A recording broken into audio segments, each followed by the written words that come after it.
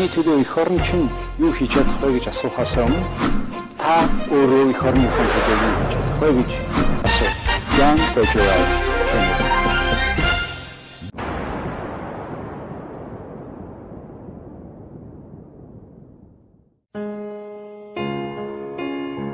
Aziz Rafiee, Афганистаны Иргэний нийгмийн форумын захирал Aziz Rafiee, Иргэний нийгмийг хөгжүүлэхийн төлөө 15 жилийн турш хүчин зүтгэсэн. Азиз Афганистаны анхны төрийн бус байгууллагыг үүсгэн байгуулсан. Тэрээр Афганистаны иргэний нийгмийн байгууллагуудыг төлөөлөн Берлин, Лондон хотод зохион байгуулагдсан баг хуралд оролцож байжээ. 2008 онд Парис хотод зохион байгуулагдсан Афганистанд хандивлагч улс орнуудын баг хуралд Афганистаны иргэний нийгмийн байгууллагуудыг төлөөлөн оролцжээ. Түүнчлэн Афганистаны сонгогчдын чадварыг бэхжүүлэх төслийг санаачлан хэрэгжүүлсэн бөгөөд уг төсөлд 6.2-оос 11 сая хүн хамрагджээ. Aziz Rafiee 1981 онд Кабулын их сургуулийг инженер мэргэжлэр суралцсан төгсжээ.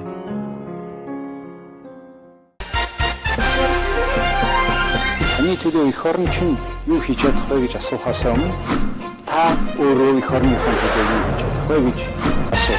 Jan Jargal.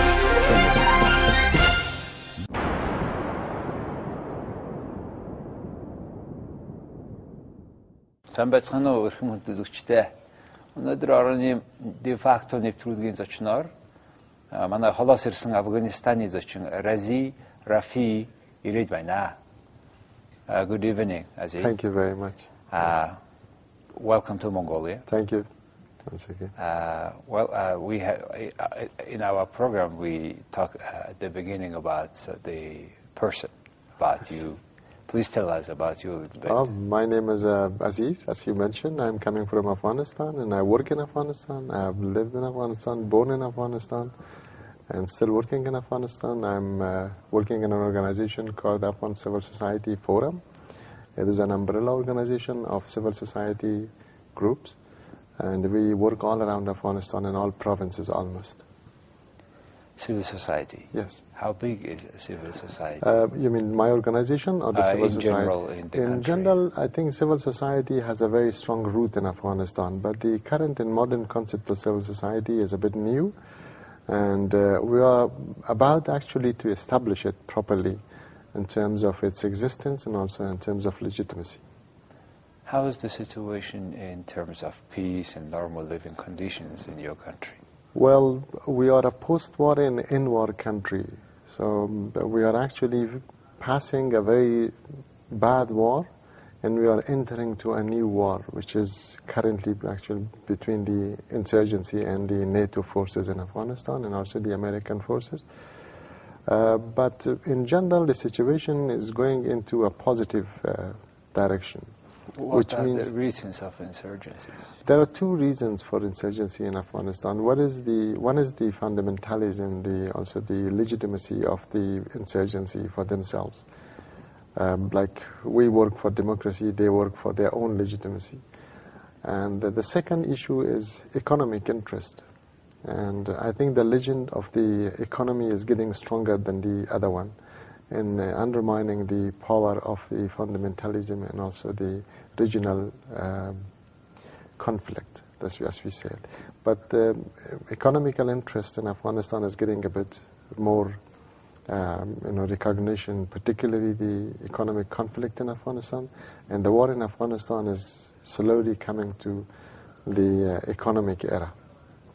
So you are almost probably whole generation spent at war. I think we are in 35 years, and this is the 35th year of the war in Afghanistan. I mean, the war has destroyed all the infrastructure, the trust among the nation, the spirituality and the morality of the society has been destroyed. The economic infrastructure has been destroyed. Poverty is erupting and increasing day by day. And the war actually has lost the trust of, or actually destroyed the trust of people towards the future, which majority of the people, particularly who are living in the rural areas, in the countryside, they have lost their trust towards the government. And the government is not able to provide them basic services and facilities. Or peace. And peace and security, as well as the protection, which is very important. There was a BBC competition on compositions around the world, and a small young schoolgirl from Afghanistan won the prize, who wrote that she would go to school, but is not sure. She was not sure if she came back home or not. That's very true, actually, because insecurity is an extreme dilemma in Afghanistan, and the government is not providing protection to the citizen, and citizens are very, very much concerned about. The safety factor is not there. The safety is not. The protection is not there. There is a big. You don't feel that you are secure. Big army of NATO and alliances, and then the insurgents still fight with them. So it should be a huge war power on their side to fight with this power. The war is coming along with the war with Russia. But I was trying to compare Mongolia last night with my colleagues and say what are the differences between Afghanistan and Mongolia, and what are the similarities between Mongolia and Afghanistan.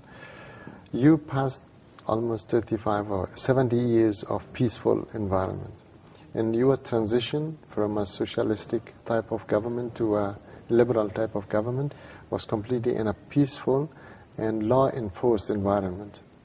In my country, we actually coming from one conflict to the other conflict.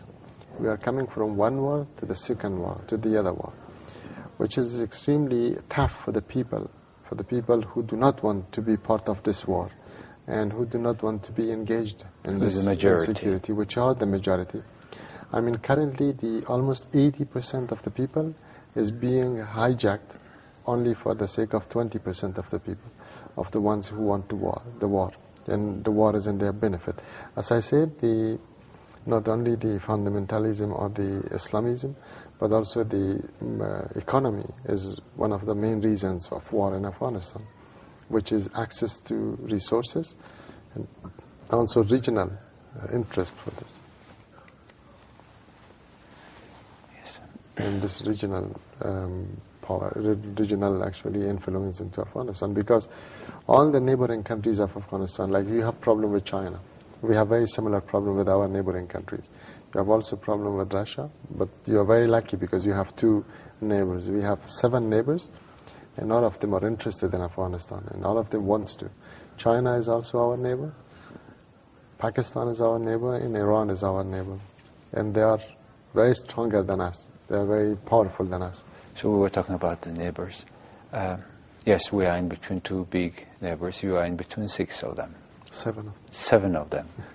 Which are? The Tajikistan, Uzbekistan, Turkmenistan, Iran, Pakistan, and China.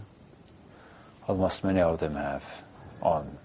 They are very powerful countries. Except the Tajikistan, which is very smaller than us and also poorer than us. The other ones are very strong in terms of their economy, in terms of their politics, in terms of their stability, establishment, and all the infrastructure that they have.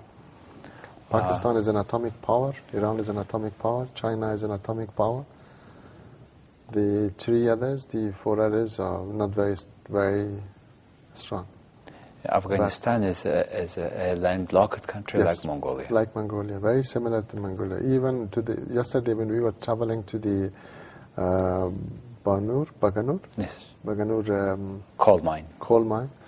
I was actually looking to the landscape, and I thought and I felt that I'm in my country. I'm at home. So it was very similar to my country. What is a distance to the closest ocean port? It is about 400 kilometers in Karachi in Pakistan. And Karachi, Pakistan. Okay, what brought you to Mongolia? We actually part of a study mission for the EITI experience in Mongolia, where you have done it very well and you have been very successful in this process. Relatively. I think in comparison to my country, you are very successful. So we are actually trying to learn from your experience and see if we can get something from your understanding or as well as practices here and take it back home for our people. Extractive Industry Transparency International. And initiative. Initiative. Yes. what makes you to think that this country is successful in this initiative? The way that you have actually established your relation with the investors, as well as also the transparency that you have provided to the people, and also through the government involvement, as well as the civil society involvement, and sort of engagement, the public people, or public and private sector participation. In a way that you have been able to manage it properly to make in the benefit of your national interest. And also in the long-term and sustainable development, we would love to see it in Afghanistan for our country. Well, extractive industry, we talk about mining and other mineral resources we have. And recently there was a big announcement on world news about how rich Afghanistan is. What is that about? Afghanistan is perhaps, I should not compare with Mongolia, but I think we are 200 up to 300 times more richer than you. We have minerals like iron, like copper, like gold, uranium, and lithium recently, and many others which have not been discovered yet. Then how you'd know? Because the space survey that they have done has shown that Afghanistan should have at least up to $13 trillion only in 1/6 of its soil. So that is, I think, more than the... How much of it you are using? At this stage, we don't use it at all. If you compare with the amount that we actually do it, even if you do use it, we use it in a very unprofessional way. The only thing which is growing up is the marble industry, construction material. These are the ones that we are having, and then we have billions and trillions tons of this available in Afghanistan. We have mountains of marble. Who is a foreign investor in that industry? It's at this stage our small investors and the neighboring countries' investors. The biggest international investor in Afghanistan at this stage for the future of the mines and minerals is China. China has contracted the copper at the south of Kabul city, which is also in the south of the country as well, southeast of the country in Logar. Only 45 kilometers from the capital. Is it exploration or production? It is exploration. 2 stages. The second phase would be the exploration. So they got a license for exploration, yes, with a continuous right, yes, of production. They have done the contract, and then actually they're doing it. And they have won the contract in a competition between the 3-4, which we are actually now learning about it more. We wish that we had this information before these contracts, I think. But Afghanistan is very rich. This is the only 15% of the copper that we have in Afghanistan. And I have forgotten, I think it is 600 billion tons of copper. Of copper. Yeah. And it is not only copper, it is a multi-metal mine. It is a multi-metal mine. It has lots of other... So, in terms of mining, now you start exploration, and with... The first phase of exploration was done by the Russians. And the second was also done by the Russians. How much covered the country? Unfortunately, when the Russians left Afghanistan, they took all the documents with themselves.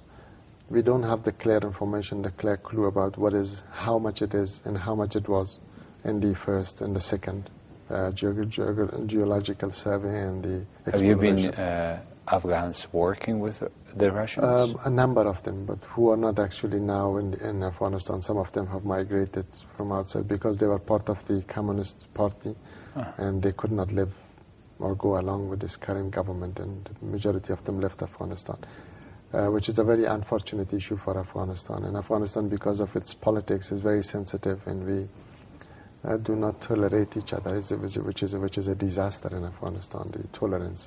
But however, still you are experiencing coming back of your Yes, Afghans there are abroad. lots of Afghans who have returned back to Afghanistan, and it's very good, and it's a green light for us for future of Afghanistan. Hopefully, within the next 15-10 years, once the peace is there and the prosperity is there, people. How many Afghans do leave abroad?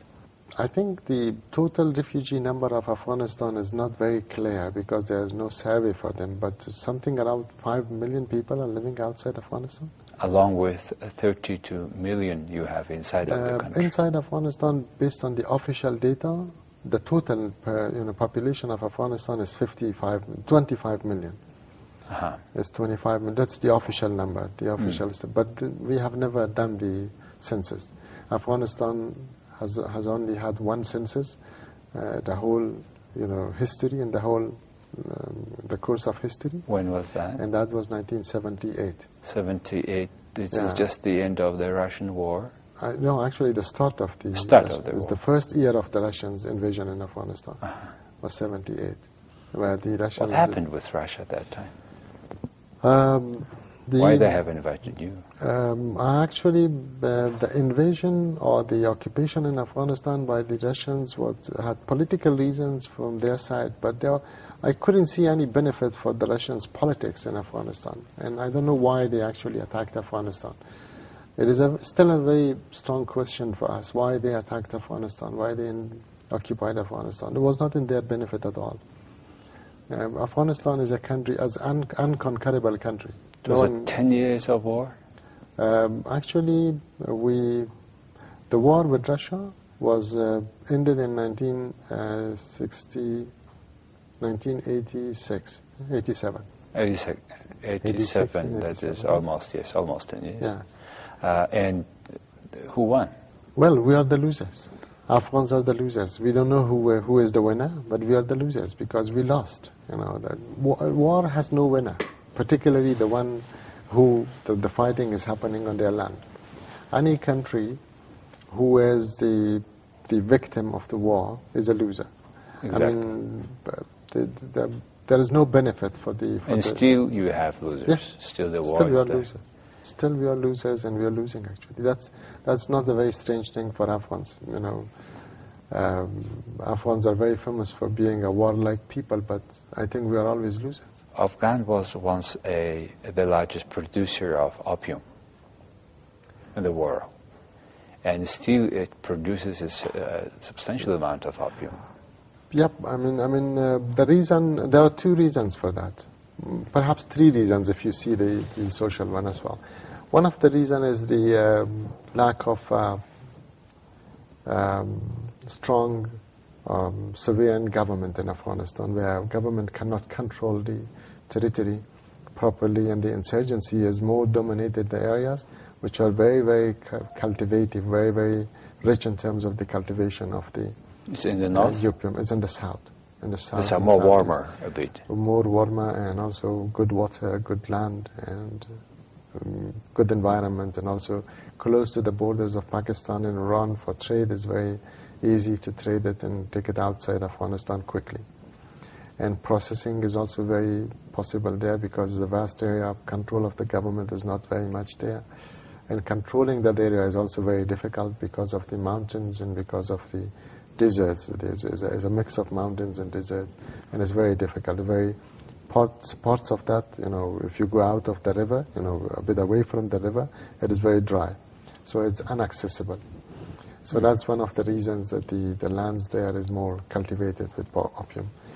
The second reason is poverty in Afghanistan. We suffer from poverty, and people want money, and the only how do you understand poverty under how many percent of this 25 million population? Well, because we don't have figures in Afghanistan, unfortunately. But when I'm saying talking about the figures of, as I said, on the population, I think it is more than according to the data and the numbers being quoted in the UN documents and the Western's documents and the Eastern's document and Russian's document. I think we are 90% below, 60% below poverty level. Line, which is $2 per day. Which is, I think in terms of $2, I'm talking on $1. $1 If you per consider day. the $2 per day, it should be 90% of the population is living below poverty, or at least 80% of the population. Okay. What was the third reason for opium? And the third reason is the regional actors in Afghanistan.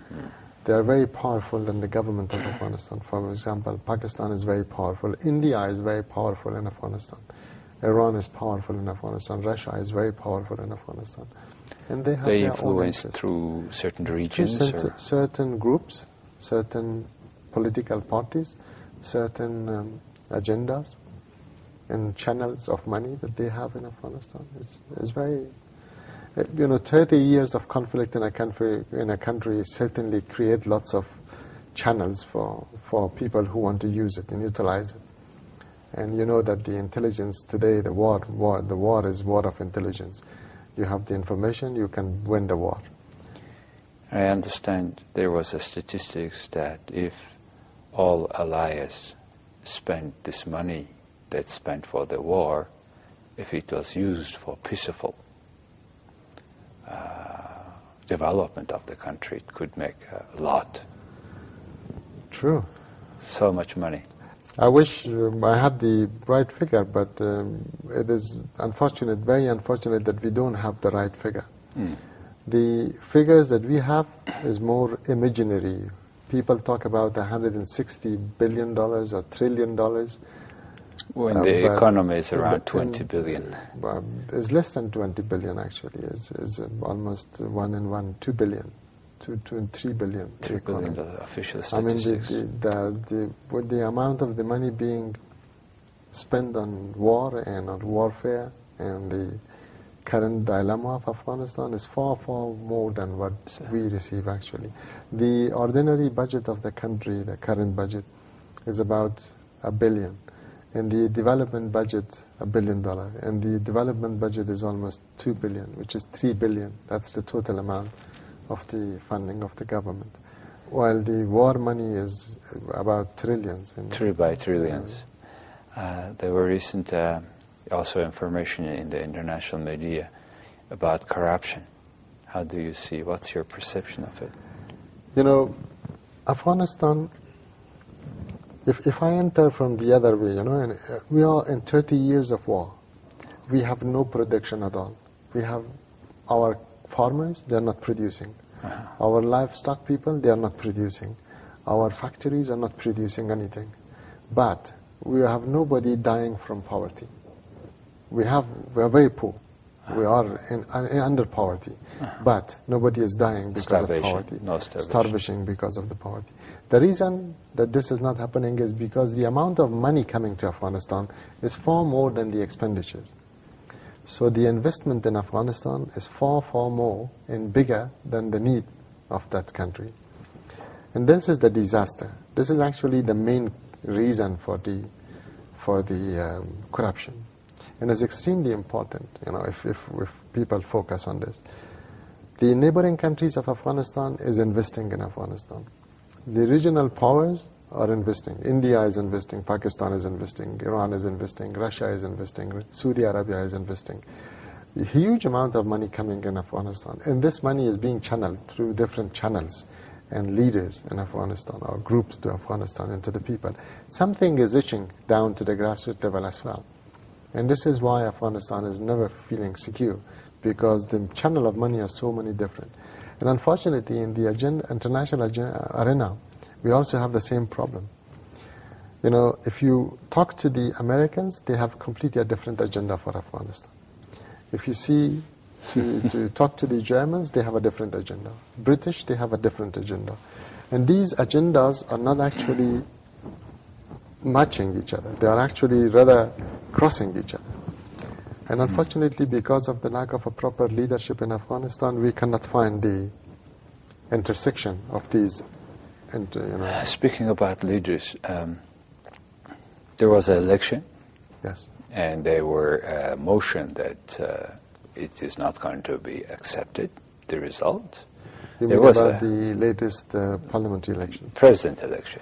The president election was last year, yeah? Last year. You've talked about well, this. about that election. Okay. And then I think former Minister for Foreign Affairs, Yeah. somebody was competing with him. Yes. And then he said, and he looks like had a very strong voice then, but he was sort of right. Then suddenly he had said, no, I will not run for presidency anymore. What happened? Well, thanks to the God that we have this environment now that we are accepting and not accepting we are a post-war and in-war country, and I think this is the best practice of democracy. And I'm very happy to see that even in Mongolians are concerned about this. I think one of the good things with democracy is that you agree or disagree, but you at the end you will convince that something is happening which is actually accepted by the majority. I mean, the last election was a huge amount of fraud. In this election, you're talking about the presidential election, but I'm talking about the parliament election. Both elections were full of fraud, and the fraud was there. The very organized fraud happened. But if you see it from a post-war and in-war country, you completely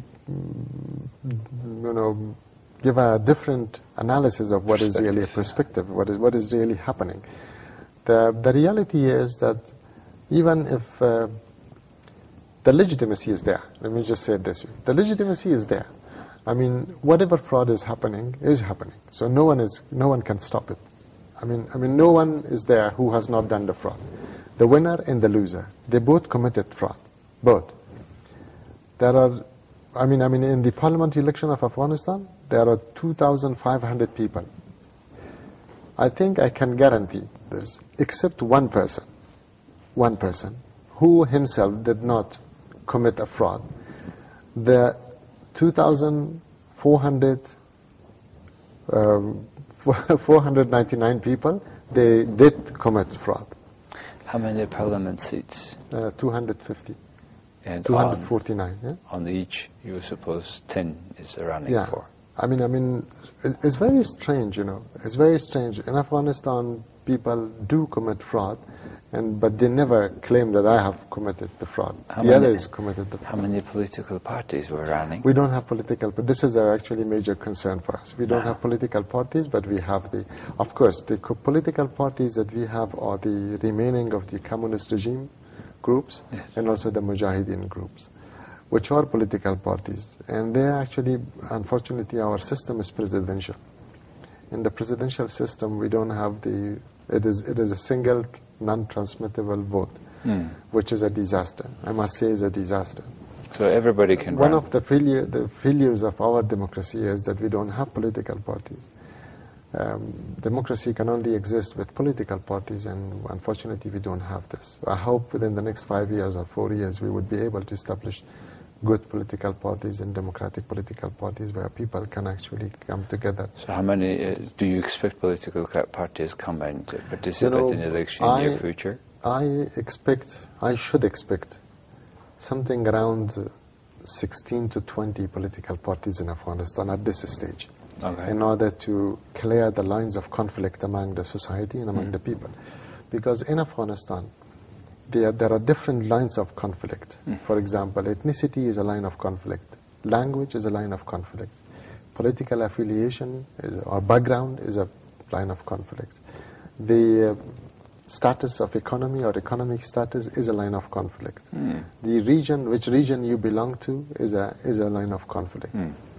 These are the issues, and of course the many other issues in cultural. Out of these many lines of conflict, as you said, how about the language?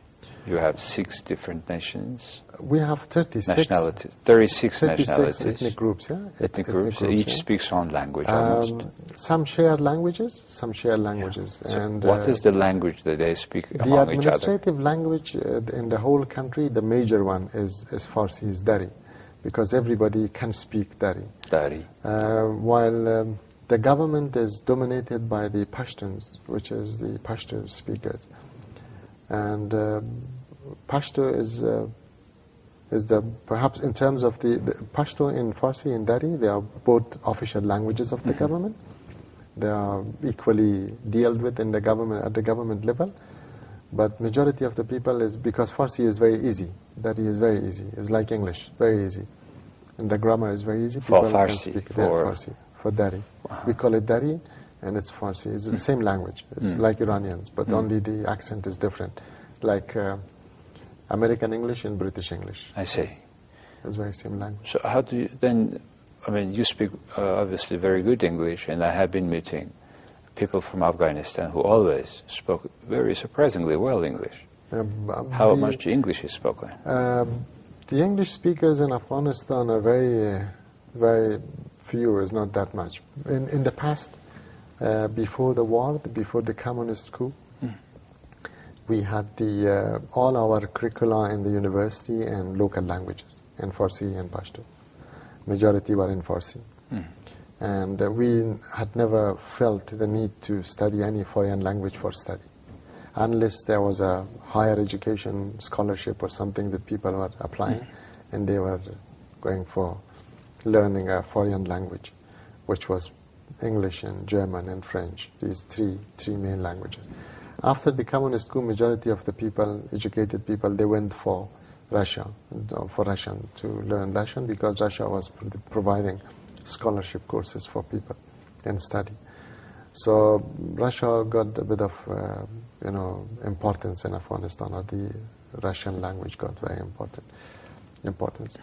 But English was actually, I studied in Farsi in my university in Kabul, and I learned English in Kabul. I have never been outside Afghanistan, so I have lived all my life inside Afghanistan. You have been traveling a lot? Recently, only after the fall of the Taliban, I'm traveling. But before that, I was completely inside Afghanistan. And I'm still inside Afghanistan, living in Afghanistan. However, there, I understand there are more and more Afghans are coming back. Is it true? It is not more and more, but there are lots of committed Afghans who love their country, who love their homeland, and they want to... They're looking for a better... There. They want to have a prosperous Afghanistan and live in Afghanistan. Is that true that there are Mongolians living in Afghanistan? This is a number of questions that we still have here, but I was checking a number of words in the past 5-6 days. I can see the number of the words that we have, like for example, Batur or Batar that you use, Ulan that we use and you use, the Ulus that you use, we use as well. A number of other words that I can't remember now, but there are many words that we share. Similar words, which means that there should be a sort of cultural relation between you and us. From the genetic perspective, there should be a number of Mongols. I don't believe if Genghis Khan came to Afghanistan and stayed there. Afghanistan is not a place for a conqueror to stay. None of the conquerors had stayed in Afghanistan, because Afghanistan is very mountainous, like Mongolia, very cold, very dry, and in summertime, very hot, very cold. A number of Mongolian may have liked the nature and have stayed particularly in areas like Bamyan and Ghazni, and Uruzgan, and areas like Ghor. But I don't believe if they have stayed there in Afghanistan. Maybe they have migrated in a proper way ages before than the Genghis Khan attack in Afghanistan. While the documentary or documents or the history shows that the Hazaras particularly, who have a very similar face like Mongolians, they were there before the Genghis Khan attack, and they were actually there according to the Shahnameh, one of the myth book of Afghanistan, one of the famous books of Afghanistan, and shared between Iran and Afghanistan. I think the Sochins, which called the Mongols, should be the Mongols, the original Mongols, or the Hazaras, is written as Sochins. They have been there for many, many years before the Genghis Khan. At least 600, I can say 600 at least, based on that kitab, on that book. You have, how many days you were staying in Mongolia? Actually, we are leaving tomorrow morning very early in 7. money. And during this stay, what you are taking with you, ideas? Well, Impressions, the first thing whatever. that I will take is the warm hospitality of the Mongolians, which is unforgettable. I think they're very friendly people, very polite, always cooperative, and I appreciate that. I never felt that I'm not at home. I thought I'm at home, and I really enjoyed. How many and who were you in your delegation? What kind of people? We are 10 people from the government of Afghanistan, from the civil society, and from the EITI initiative that we have in Afghanistan.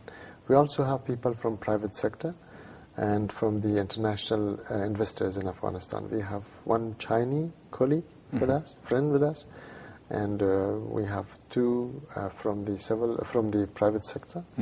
Actually, including the Chinese friend, we have 3 private sector, 3 civil society, 1 government, and 3 EITI. So you came here to learn what we are doing or to study what we do? Yes. We came here to learn how you experience the EITI and how you actually struggled with the dilemma of transition from the communist regime to a liberal, to a communist or centralized economy to a liberal economy. So, I think our take is very important. We have learned a lot. We have taken a lot of things now into consideration, particularly how to deal with the challenge of the law and law enforcement programs and advocacy for change into the law, as well as a number of coalition building mechanism for putting pressure onto the government or inside the government, and also making lobby groups. These are the experiences that we have learned. And was the most interesting meeting that we had was when you were member of the parliament, members of the parliament, also members of the government. And of course we were very impressed with the civil society as well. Who was your host? Our host was the Open Society Forum, and we are very thankful to them. And they did a very good facilitation for the whole trip and the tour and the exposure visit. And I think we learned a lot, and the whole trip is funded by the OSI, the Open Society Institute. Well, very nice to hear that, and we are lucky to have you here. Thank you very much. And good luck with your next mission to make better Afghanistan. We hope to see you as well in Afghanistan. One day we hope to have a peaceful Afghanistan that we can have you there as well. Thank you very much. You're most welcome. Thank you. Таны төлөө эх орн чинь юу хийж чадах вэ гэж асуухаас өмнө та өөрөө эх орныхон төлөө юу хийж чадах вэ гэж асуу. Jargal from